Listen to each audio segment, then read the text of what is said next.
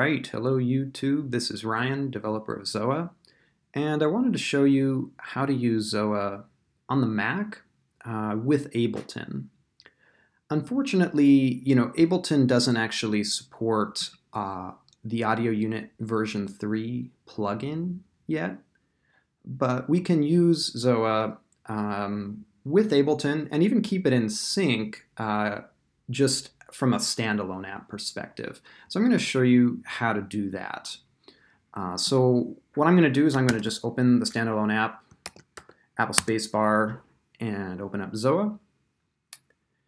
And what I'm going to do, I want to keep ZOA in sync with Ableton, so I'm going to make sure that Ableton Link is enabled. I'm going to click on this button up here, and I'm going to just enable Ableton Link. And I'm also going to make sure that Sync Start Stop is enabled. And then I can click Done. And I'm just going to drag this over here to another window and pop back on over to Ableton. So what let's do is let's actually connect up the MIDI. So I'm going to go to Ableton Live's Preferences, and I'm going to click on this Link MIDI over here. I'm going to make sure that the Link toggle is set to Show and that Start Stop Sync is set to On. And when I come down here, I should see these inputs from ZOA. These are ZOA's virtual ports, and we can turn those on and off here as we wish. And I'm just going to use ZOA's all outs, and I'm going to make sure that track is on, because that's where the note messages will be sent. So with that setting set up the way it is, let's exit out of that.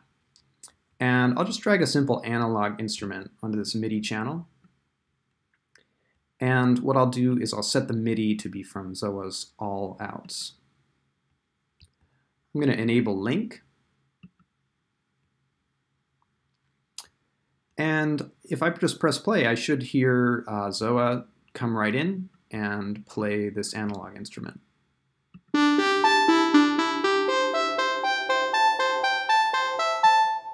And hitting stop is going to stop ZOA. If I go back over, I'll notice I was hearing the Sidekick synth.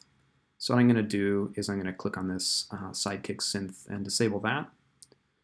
And you'll notice these MIDI destinations, these ones aren't really going to work. I haven't had too much success making these work, although I notice they do work with like the Moog apps.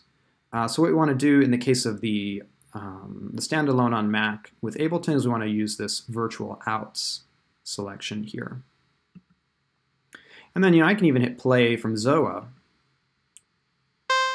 and I'll hear Ableton start and change the tempo. And maybe I can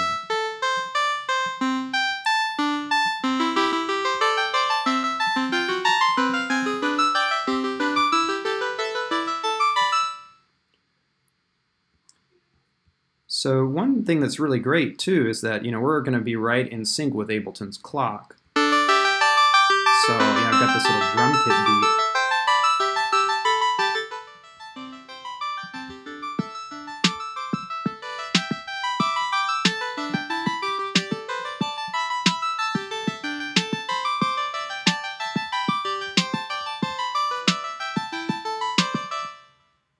So really cool. It's not quite a plugin type experience. We can only have one instance of ZOA running, but we do have pretty good routing ability using Ableton's routing.